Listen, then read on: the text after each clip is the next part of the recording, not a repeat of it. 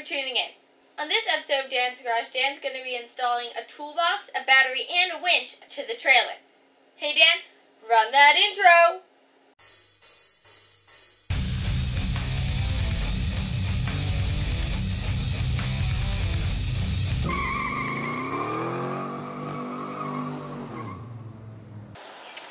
This big open spot here, I got a special treat for it.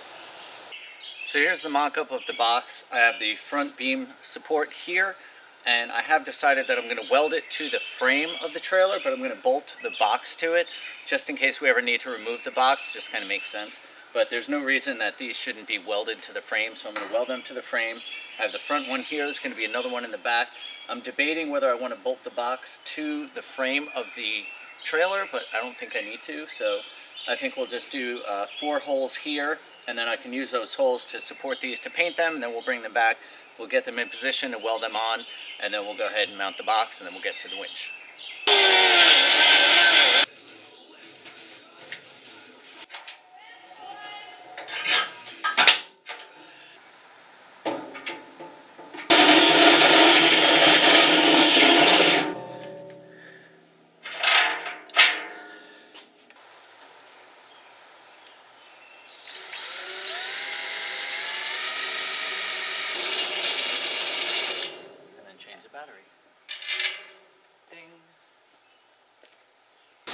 Alright, so this is pretty much where it's going to live. I got the front bar bolted through the holes to the toolbox. I got the back bar, the same thing, bolted to the toolbox through the holes.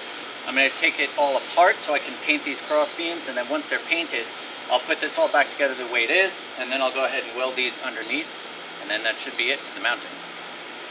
I don't think you want to watch that, do you? Maybe I'll just do one of those, watch this, and they'll be painted. If that doesn't work out, I'll paint them and then I'll come back. See? So here's a final view underneath the toolbox. I welded on the cross beams and the toolbox is bolted on, so if I ever need to remove it for access or whatever, I can. Okay, forgetting the winch on the trailer. Wait, why am I forgetting the winch? No, I don't want to forget the winch. In order to get the winch on the trailer, that's what I want, I'm going to mount it here. There's not enough room in the box. I just have enough room in there for the battery, the straps and chains. So I'm actually going to mount the winch out here. There's a cross beam right under the front of where the winch is going to be, and this diamond plate goes under this angle iron, so it's kind of protected from peeling up that way. So I think it'll be nice and strong going in there. So I'm going to use a trick that I heard metal shapers do, so check this out. So I need to transfer these 4 holes to the trailer so I know where to drill. Now, originally when this was new, it may have come with a template, but I bought it used, so I don't have a template. So, old metalworking trick, you take a thin cardboard, like a pizza box, and you cut it out, and it's strong enough to kind of keep its shape better than a piece of paper, but it's also pliable enough that you can cut holes in it, you can work it with scissors and stuff. So, we're going to go ahead and cut this off. I'm going to put it on here, we'll go ahead and scribe out where the holes are, I'll drill the holes or cut them, and then we'll transfer that onto the trailer. So, hopefully this works. Spoiler alert, if it didn't work, you wouldn't be seeing this. Or maybe you would, maybe I'm trying to teach you a lesson.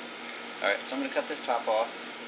So I guess I'm really lucky, because if I took this pizza box and fold in the sides, the width is just about center to center on these holes. So all I really need to do is cut these sides off. I know where my sides need to be, and then I'm actually going to use this piece so it's tall enough. And all I have to do is mark the spread of that, which again I can measure and double check. So I can actually put this wherever I need to, and all I have to do is mark these lines, and I know the width, so got lucky. If I use those front corners to mark where it's going to go, now this cable is pushing this out a little bit, but if I mark each one of these sides with the center, or if you don't want to do center to center, you put this on the outside edge, and then you mark the outside edge. You do it that way too. And another note, when you're doing precision measurements, don't use a swivel chair. Alright, so I have the template here. So this is my front edge of where the front holes are going to be. Here's my center mark and my center mark on the template. So basically, I just need to make sure that I'm the same distance out from here and there, because my paper could be a little bit this way or a little bit that way, so kind of need another center mark here to make sure that I'm squared up, right? Or I just need 2 more of those marks here and here. So keeping in mind there's a weld here, but I think I went from the front of this, and it's 7 3/8. So if I come out here a little bit, and I mark 7 3/8,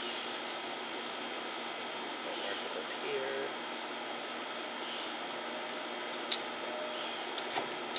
Here a little bit, and what is this thing? It's too far. Let's go here.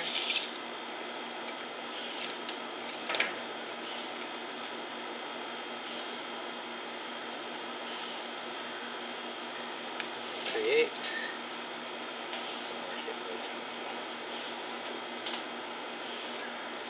Here.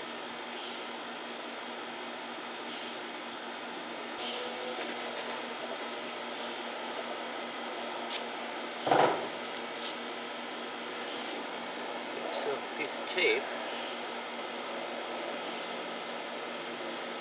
That way. Double check that measurements. Double check those measurements. 7 3/8. 7 close to 3/8. We know that's square, right? Or we hope it is. And we lost our center mark. But now we have a nice piece of tape. We can make a center mark. So make our center mark on here.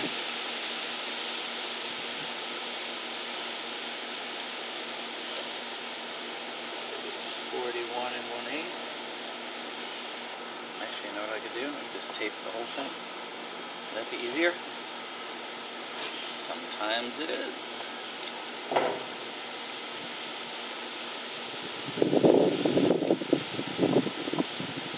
You know the old measure twice, cut once? Yeah, I don't usually do that.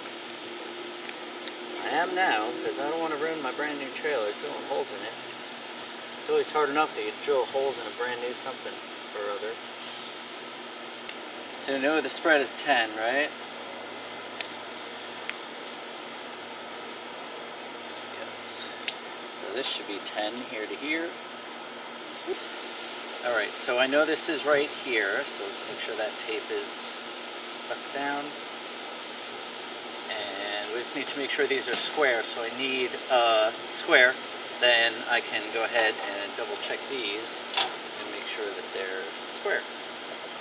So we could basically take our center punch these corners, and then we could punch right on the edge there, and then we could drill these 4 holes. Now keep in mind this is just going through diamond plate, this is going through the diamond plate and that cross beam, so these can be a little harder. But I'll do that and come back. We'll peel up the tape and see how I did. I drilled the holes. You missed that part. I didn't think you wanted to see it. It's not very exciting. I mean, if you want to watch somebody drill holes in metal, this is not the channel. I wouldn't bore you with that stuff. Okay, so here's a little update on the winch. I got it mounted. I did have to unwind it because it was wound a little incorrectly for my taste, and it was kind of hitting the bottom, so I wanted to make sure it was going to be mounted correctly. And you can see there's not a lot of room in between the front of the trailer and the winch. I had to mount it there for the cross brace so it would be strong. So I opted to take the controls and the wiring off the top, and we're going to put them in the box, which will keep them safer anyway. So since the box is going to be right here, all the wires will just come through a hole here. It'll be protected by this for rain and everything like that. The wires will just go right in here, and that's where the battery will be anyway. So that'll keep this nice and clean and allow it to be covered for protection.